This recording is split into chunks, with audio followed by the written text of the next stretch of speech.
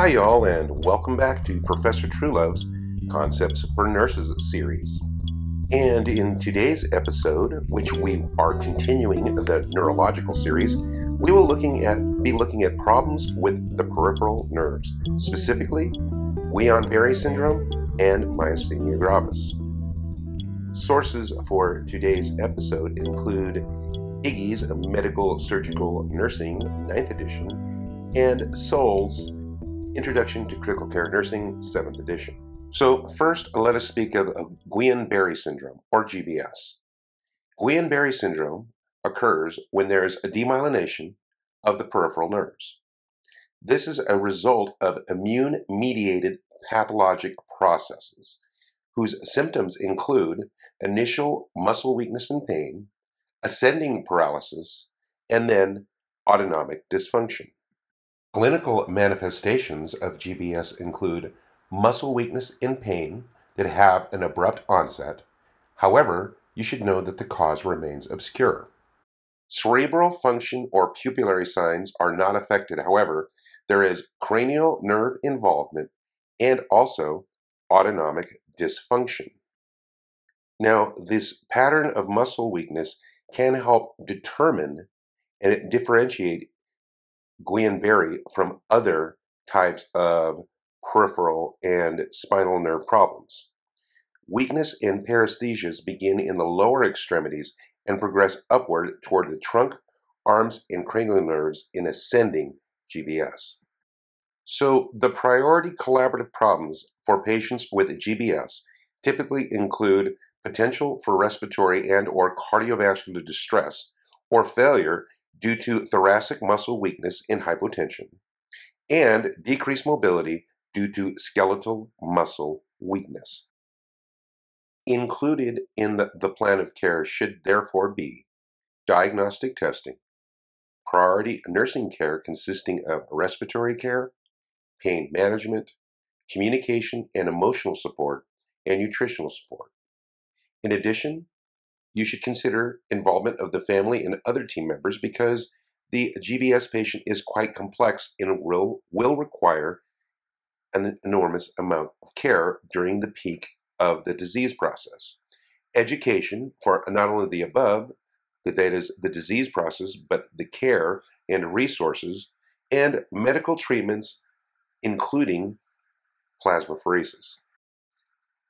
Besides plasmapheresis, patients will be receiving IVIG, analgesics, and gabapentin. Another planning and implementation hallmark is to improve mobility and to prevent complications. And to do this, you should confer with physical therapy and occupational therapy. So continuing with important interventions, as I said, monitoring a respiratory status and managing the airway, managing cardiac dysfunction, improving mobility and preventing complications of immobility, managing pain, promoting communication, and providing emotional support are all priority interventions for the patient who has GBS. A bit of a side note about plasmapheresis. Plasmapheresis is a process in which the liquid in the blood, or plasma, is separated from the cells. In sick people, plasma can contain antibodies that attack the immune system. A machine removes the affected plasma and replaces it with good plasma, or a plasma substitute. So plasmapheresis accomplishes this by removing the circulating antibodies assumed to cause disease. The plasma is selectively separated from whole blood. Blood cells are returned to the patient without the plasma. And the plasma usually replaces itself, or the patient is transfused with albumin, that is, the good plasma. Similar to GBS, but with a completely different outcome, is myasthenia gravis. Myasthenia gravis is a chronic disease characterized by weakness primarily in muscles innervated by cranial nerves, as well as in skeletal and respiratory muscles. It is progressive paresis of affected muscle groups that is partially resolved by resting. The most common symptoms are involvement of eye muscles, such as ocular palsies, ptosis, diplopia, weak or incomplete eye enclosure. You should know that MG is an autoimmune disease of the neuromuscular junction, that it has remissions and exacerbations, that its peak onset is between 20 and 30 years of age, and that women are affected 3 times more often than men, and it is often caused by something called a thymoma, which is a thymus gland tumor. Now, these symptoms may affect facial expression, chewing, and speech. In addition, there is proximal limb weakness, that is, weakness of the shoulders, flexors of the neck, and the hip flexors, and in advanced cases, all muscles are weakened, including respiratory and bowel and bladder function. Therefore, it is imperative that the nurse provide for respiratory support, to promote mobility, and to offer drug therapy, including cholinesterase inhibitor drugs, immunosuppression, and plasmapheresis.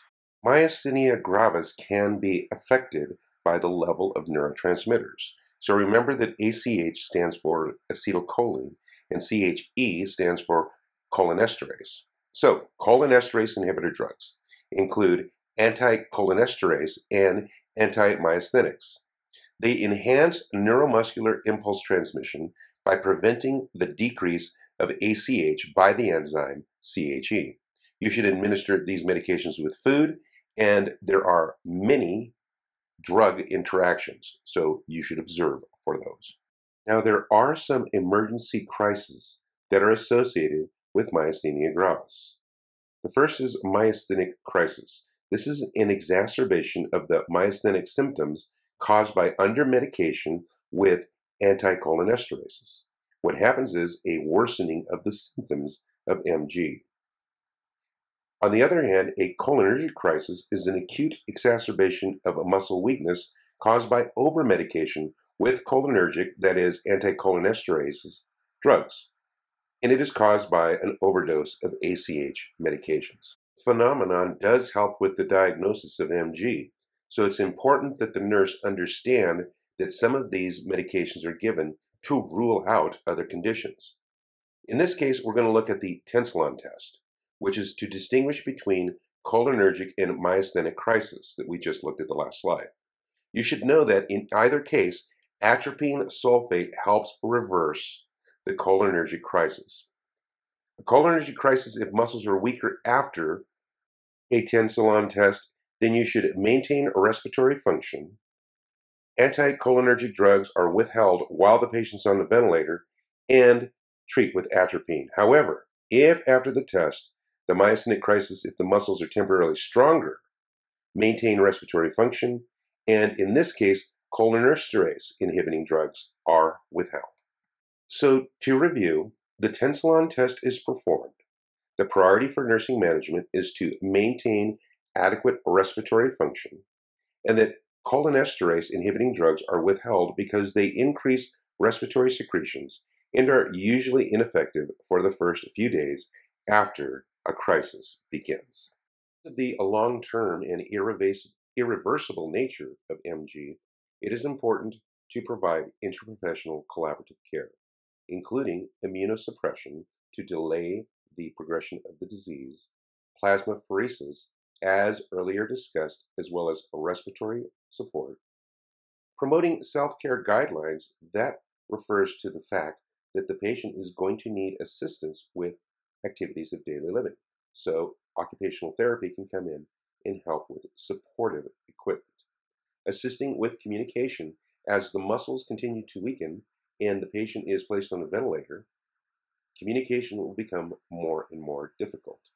As well, nutritional support because the patient will not be able to adequately feed themselves. Eye protection because at the extreme ends of the disease, the muscles of the eyelids are even affected. And if necessary, surgical management following the thymectomy.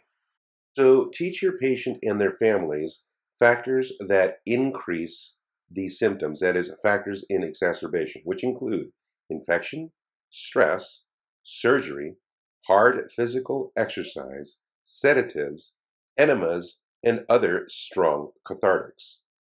The patient should avoid overheating, avoid crowds, avoid overeating, avoid erratic changes in sleeping habits, and try to avoid emotional extremes. The nurse should teach about warning signs associated with a crisis and the importance of compliance to the plan of care. That does conclude this podcast. Let's stay tuned.